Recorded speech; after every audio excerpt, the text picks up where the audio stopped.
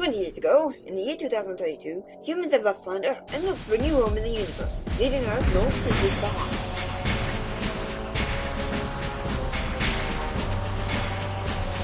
The animals left behind have evolved over the 20 years, and have grown increased amounts of intellect. Most of them now smarter than the humans who left before them. The 20 years also let Earth grow rampant with life. It was as if, without the humans to exploit the land, it was able to recover and breathe. Not all is well, however.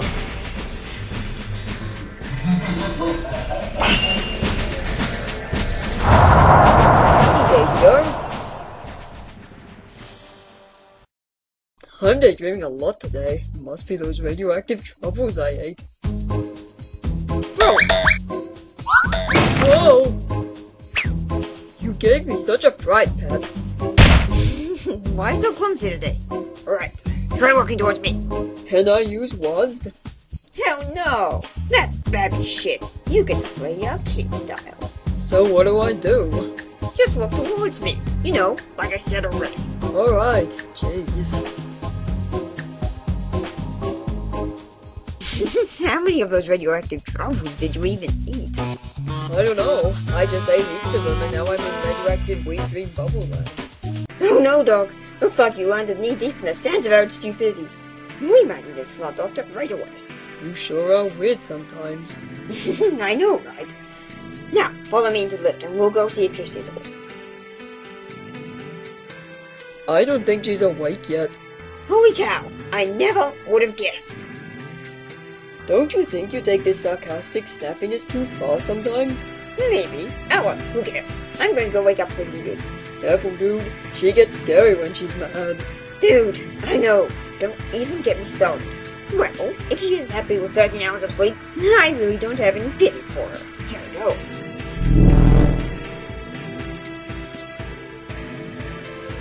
Rise and shine, Sleeping Beauty.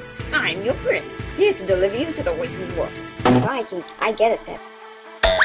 So what early morning stuff we have planned for today? I think Pep has the idea for today. Indeed I do. The market festival's today, which means lots of food.